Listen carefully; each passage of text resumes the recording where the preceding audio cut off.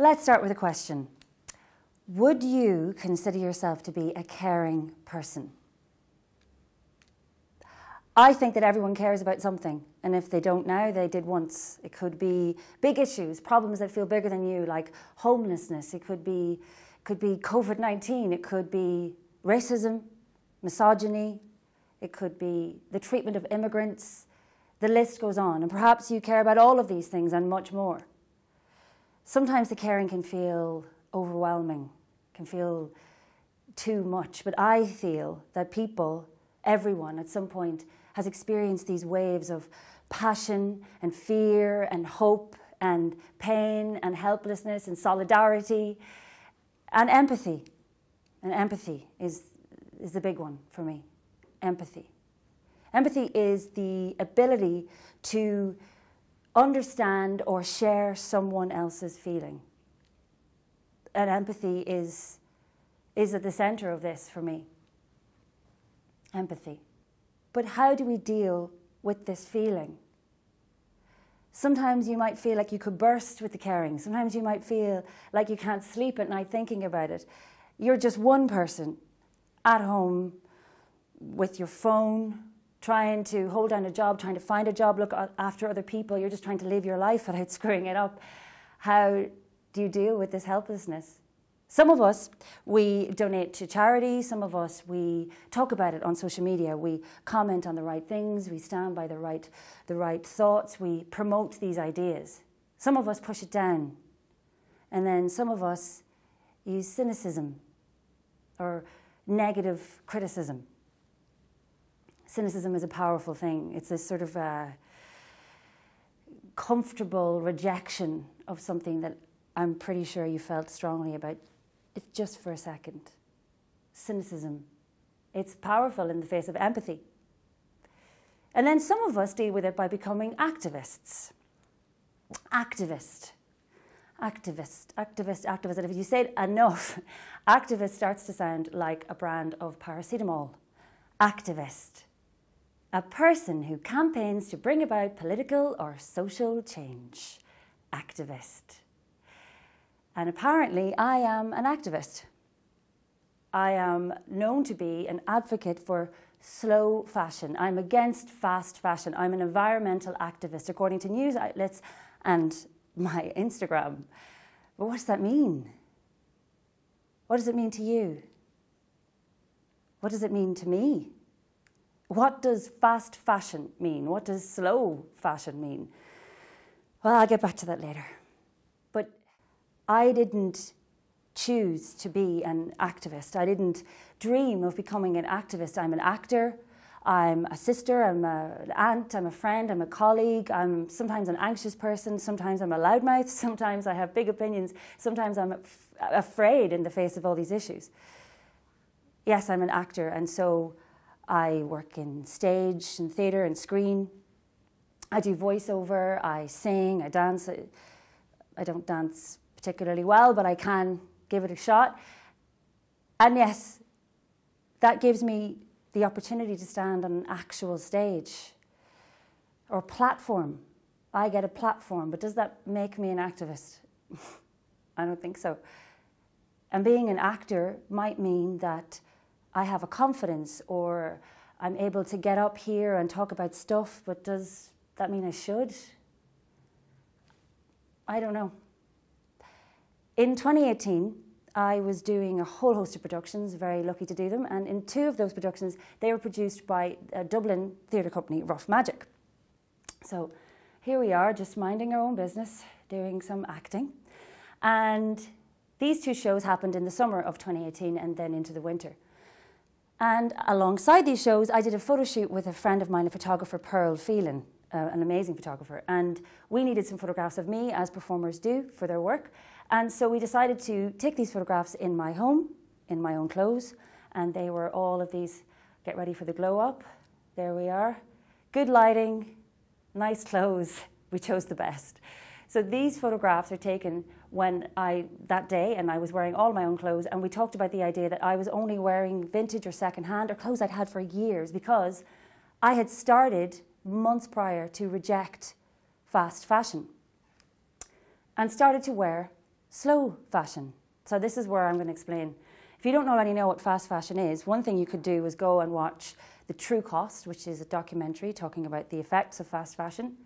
And what I learned was that wearing clothes that were from the high street or online that are usually quite cheap are causing untold damage to the environment. We wear them about 3 times and then we reject them on average. And at the same time, their workers, for the most part, are treated woefully badly. So there was a lot of incentive not to wear these clothes. And in fact, I'm wearing my almost Goodfellas style 1970s look because this is a second-hand suit and this is a vintage shirt. So that's the kind of definition of slow fashion. So these photographs existed and we were doing these shows, and then Conleth Tevan, the PR person for Rough Magic, took these photographs, and as an environmentally progressive-minded person himself, he presented them to Deirdre McQuillan, the Irish Times fashion editor. And I guess what happened next was what you'd call a zeitgeist, or the zeitgeist, because Deirdre had started thinking about slow fashion too. And it became this: avoiding fast fashion. Deirdre McQuillan gets some tips from ethical style maven and actress Aoibhéann McCann. Well, I'd never been called an ethical style maven before, and when I had to look up what the meaning of maven meant, and it means an expert, and this is the first I heard of this, but it was great to see lovely photographs of oneself in a national newspaper, kind of exciting. Of course, my ego was boosted. It was all fun. And then that summer, I started to get a lot of interest in this topic and in the shows we were making. So I did a whole host of different interviews, podcasts, radio interviews. I wrote articles about it, I talked about it, and it was still a lot of fun. And then one day I was sitting across from my very good friend Emmett. We were having brunch, as wannabe hipsters do, in Dublin 7, and we were sitting across from each other in Slice, this great little cafe, and he had the Sunday Times. I knew there was going to be an interview in it that I had done that week, and this is how it appeared. Aoibhéann McCann: I can cope without cut-price clothes. Viking star and activist Aoibhéann McCann wants to put fast fashion, homelessness and climate change to the sword. So Emmett will testify that I had what could be described as a small panic attack. First of all, Viking star, my episodes hadn't come out yet. I wasn't sure if I even made the cut. I could be awful. This was a lot of pressure. But more viscerally, the word activist put me into a panic. Like, activist. This was the first time I had ever been called an activist. I'd been called a style maven. I'd been called lots of things, trust me. But activist is not one of them. And I felt this incredible wave of embarrassment. Who was I to tell people how to live their lives? Was I a fake? Was I doing all of this for attention? Yes, probably, and technically we were. We were looking to sell tickets for our shows, but, you know, nice pictures of me. I just felt like this. I felt shame. I felt ashamed that I had somehow this capacity all of a sudden to tell people what was good, what was right, what they should be doing. Yes, I'd spent the last few years trying not to use single-use plastic. I never bought plastic bottles. I tried to avoid taking flights. I cut down on my meat intake, all the good things that help with climate activism. But I never talked about it, and now it was out there. And I just felt embarrassed. And I guess what had happened was imposter syndrome had started to set in on me. I felt like an imposter.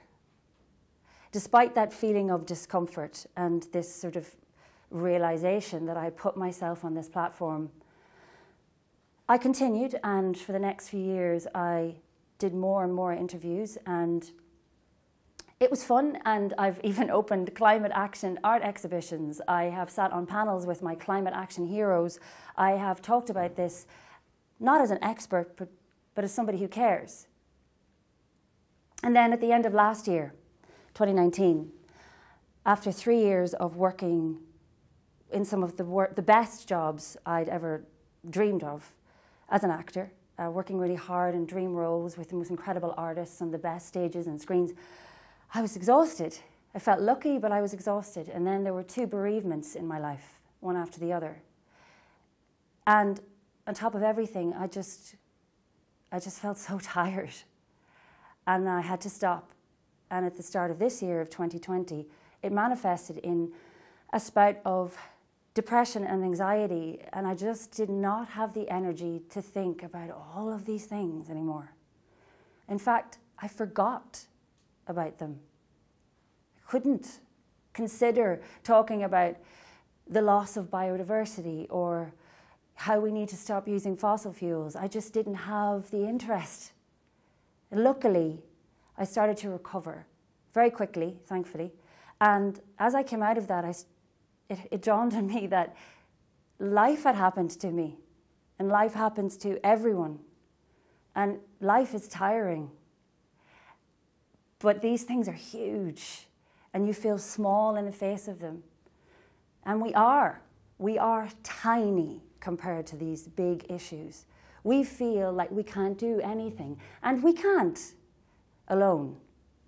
We can do things and make change with other people. It's important to consider that. And all of my need to be liked and the shame I felt around this and the embarrassment. And at one point I was holding my drafts for my Instagram page. I would write a draft about the environment and my worries about it and then hold it there for 3 days because I was afraid I'd make someone uncomfortable. Or my face would be associated with that girl who just keeps going on and on and on about things. But the truth is, that's my problem. That's my shame. It's quite clear now that I watched Brené Brown's TED Talks many times about shame and vulnerability, and I realised that all of the things that I was worried about was just what people thought of me. And issues like climate change are much bigger than that. One of the things that struck me when I was researching for this TED Talk was last year, Timo Goschel, and I apologise to Timo if I've pronounced his name incorrectly, he did some research as to why more people are not climate activists. And one of the things that came out of his research was that we are driven by peer effects. Seeing the right thing being done encourages others to do the same, alongside education, of course. But that is exciting to me. That if I do something good, I might feel embarrassed about it. I might feel afraid that I might hurt someone's feelings or make someone uncomfortable. But at the same time, I may be inspiring somebody else to do the right thing. And then my hero, Mary Robinson, the former United Nations High Commissioner for Human Rights, must get it right, and first female president of Ireland, she always says, do something that is your ownership of the climate issue. Meaning that it might be that you don't buy those plastic bottles, that you continue to do that as a project, that perhaps you stop eating meat, or maybe you turn to something like this and you start buying only second-hand clothes or from sustainable brands. And I need to include this picture of me and Mary Robinson because it looks like we're having the crack together in Dublin. And it looks like we're really good friends, and we're not. She doesn't remember me. But we continue on and we try our best to do what we can. That might mean having difficult conversations with that person you love about racism. That might be about talking about the fact that, please, can we turn our garden into a wildflower lawn and not care what people think about how it looks. Let things be. Make statements. Don't be afraid to look silly, because we have to start making changes in our own lives before we can ask for greater change. So when someone comes to your doorstep asking for your vote, you can say, I've made this change. Are you going to make the infrastructure in which I can live a more sustainable life and that our planet has a future? So take it on board. I say, don't be afraid to speak about what you care about. Cynicism can only go so far. It's a powerful tool, but it's weak in the face of many people who want to make change and who care. So let's end with this. I think this quote is amazing. And now that you don't have to be perfect, you can be good. Thanks.